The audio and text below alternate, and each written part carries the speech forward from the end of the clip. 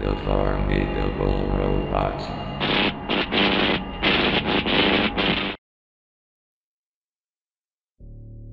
I'm now losing all of my magic. To this day, there are countless SpongeBob incident videos that all have varying stories and events that unfold.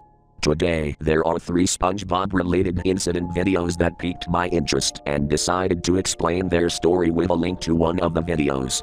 Each video seems to follow the July 25, 2005 saga and the countless date-related SpongeBob events. With that said, I'm gonna start off with the first story.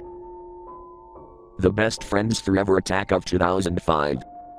This one seems like a sequel and eerily familiar to the mentioned July 25, 2005 saga, but in a different turn of events, according to the YouTube description from Jobless Monday. On July 25, 2005, Nickelodeon experienced an unexpected signal attack that dramatically changed imagery on screen during the episode Your Shoes Untied. For many years, it seemed information on this incident remained well hidden, but over a period of time knowledge of this and many subsequent interruptions began to truly make themselves known online. What you are watching is some of the only surviving video footage to back up this event's existence. All involved parties would never have their names seen again. You do not know who works here.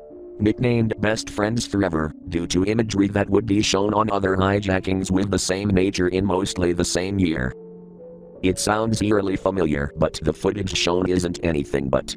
The events played out as normal in the exact events. Patrick looks over at SpongeBob and greets him. SpongeBob didn't respond. Instead of Patrick asking SpongeBob, the latter suddenly smashed his head against the floorboard, blood dripping out of his mouth as the audio continued to glitch along with the Krusty Krab music butting in.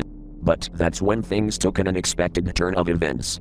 The title card for Gary Takes a Bath was replaced with all A's. As the episode started out, the environment was dark, almost like nighttime. The camera cuts to the Gary clock with an eye cracked and the clock ticking. Gary stares at nothing while doing the reaction like normal, before it cuts to a creepy smiling SpongeBob and the episode abruptly ends. Does this specific incident connect with the July 25, 2005 and the ultimate theory? No, it doesn't. This is just a root piece of the story that connects within another story outside of the main story, but the idea that Gary takes a bath was also affected by the hijacking adds to the mystery. To this day, it remains a mystery. May 1, 2005. One of the date incidents of SpongeBob SquarePants. This one is a short but pretty disturbing plot twist of the episode Dying for Pie. It starts with Squidward glitching the phrase such before the audio gets loud with him saying, "I'm such a good person." Then, in an oddly somber twist, it shows the tombstone of supposedly SpongeBob, with the screen cutting to the sky and then ending with the credits. Like mentioned, the video is a short one as it's 36 seconds. It's such an ironic and disturbing twist of the idea of, what if SpongeBob really did die from the pie bomb? Those ideas and questions fester in your head like a parasite, and stay there forever. Nothing more, nothing less. 2005 Anomaly 1.mp4. Taking a page out of the Mandela catalog, this one takes the episode Squirrel Jokes and recorded at Oh goody, July 25, 2005. God, there are so many incidents around the date. Anyways, the incident starts immediately into the episode and then cuts to black, then cuts back in before immediately snapping to a cloudy picture. There's some text, but all I can see from the shitty quality is, "I'm sorry." Then, this face appears.